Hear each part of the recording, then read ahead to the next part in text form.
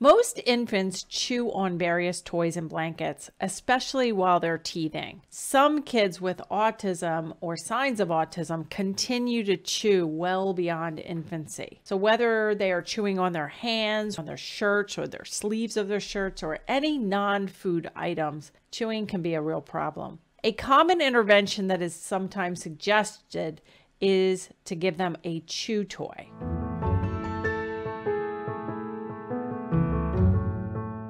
Hi, I'm Dr. Mary Barbera, autism mom, registered nurse, board certified behavior analyst, and best-selling author. Each week, I provide you with some of my ideas about turning autism or signs of autism around. So if you haven't subscribed to my YouTube channel, you can do that now. When my son Lucas was a preschooler, after he was diagnosed with autism right before he was 3 years of age, he used to chew on everything, including his shirt sleeves, shirt collars, toys and markers. He used to chew when he was little. And I've had many clients as a behavior analyst and some online participants now that I run online autism courses. I've had many people of toddlers and preschoolers often post about their kids mouthing and chewing items, and they want to know how to stop this from happening. We used to give Lucas a chewy tube, which in hindsight was not a good idea.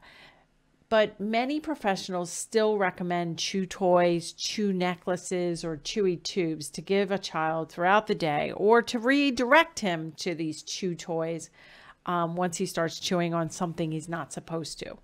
But when a child has excessive mouthing or chewing of clothing or objects, I think in many cases it's a medical issue. It may be caused by a zinc or magnesium deficiency or high levels of copper or lead in the child's bloodstream.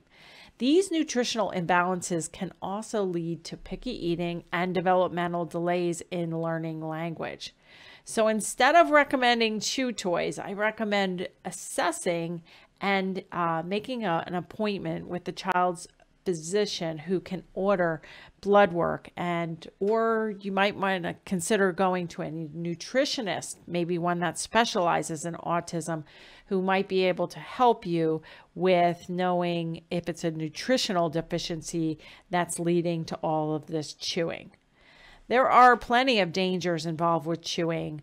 I've done video blogs on pica and mouthing, and pica is actually ingesting non-edible foods, and sometimes that can be very dangerous, whether they're ingesting mulch or even sharp objects like nails or tacks. It can perforate your bowels. It could be a serious life-threatening emergency, and so even putting things in your mouth, they could have chemicals in them or on them, and it could really expose your child to unnecessary toxins. So plenty of dangers of chewing. It also affects their, social stigma. If you're a 3 or 4-year-old and trying to be in a typical preschool and you're chewing on toys, it's unsanitary for the other children, obviously. It's also socially stigmatizing to have this behavior occurring. One of the first things we want to do is we want to assess the situation. How much are they chewing? Is it a once in a while thing, or is it all day long, every chance they can get? When do they chew? Is this chewing just suddenly increasing, or has this been like an ongoing thing? You also want to look at when they chew, if they're alone, if you're giving them demands, if they're chewing. Chewing does not always have to be self-stimulatory behavior. It often is, but for some kids, it's a matter of getting attention, getting access. So some parents are so desperate to stop their children from chewing on things that once they start chewing on other things, the parents redirect them and give them a pacifier, which they love. So then it could turn into a function of, I chew to get good things. I chew to get out of things.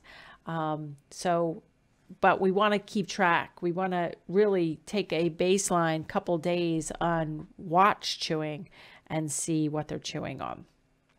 You also, like I said, I believe you should do a medical investigation in order to make sure that zinc levels are where they should be, and the zinc to copper ratio, which I've talked about in another blog on supplement use. That zinc to copper ratio is really important for kids with autism, and it's oftentimes way off where it should be. Sometimes zinc supplementation is what's needed to control chewing and get the child eating better too. And I'm not giving you medical advice. I don't want you to go out and just buy zinc and give the same dosage that somebody online told you to give your 30-pound child. That's not the point. We really need to do an assessment to see what is needed, what is off balance, if anything, and then to start preventing chewing. Now, in terms of prevention, babies do need to chew, especially during teething. But if an older child continues to chew with or without autism, I think you need to intervene. And 95% of your time should always be about prevention. We want to look at not just chewing of non-edible things, but what are they putting in their mouth that they're supposed to? How are they eating? Are they using utensils? Are they drinking out of a straw, an open cup? Are they taking food off of a spoon? These are all 18-month behaviors. So if you have a 3-year-old who is still using a pacifier or a bottle, or not drinking out of an open cup, not drinking out of a straw, those kind of things should be worked on. Basically, you want to assess what's going in their mouth. Also, if a child is chewing on shirt sleeves, potentially put them in short sleeves. I know this was an intervention that worked for Lucas. We want to get rid of objects or provide supervision that when objects are around, like some kids eat Play-Doh or chew on markers. So then I would want to have the markers really toddler-proof your house so that children are not going to be able to get to the things that they're chewing on that could be dangerous. And then what to do reactively when your child invariably will get something in their mouth. You can, if it's not a big deal, if it's just a infant toy or something like that, that's not overly dangerous, you could ignore the situation. You could take it away from the child. You could redirect. But in some cases, at least until you get testing and learn more about how to prevent chewing, you might want to give a chew toy that is non-toxic. But this should be a short-term strategy, not a long-term, and it should be faded as soon as possible. So if you are going to give your child a chew toy, make sure it's not toxic. I know in the past, because Lucas was very little when this came out, I was not aware of the dangers of chewing on toxic plastics. So now they do make chew toys that are non-toxic. So if you are going to give a chew toy, make sure it's not toxic, make sure it's meant for chewing. But this should be a short-term plan, not a long-term plan. To learn more about my child-friendly approach, both for parents and professionals, toddlers through teens, I would love it if you take 2 minutes, fill out this quiz, which is super easy, and then watch the workshop that follows. You can take the quiz at marybarbera.com/quiz, and this will help you get started learning more about how you can turn things around in your life. In summary, chew toys are frequently used to combat chewing, but I think this is a serious problem that may be caused by more serious medical issues. Ensuring that the child has no underlying medical issues like an unbalanced zinc to copper ratio is very important when assessing chewing.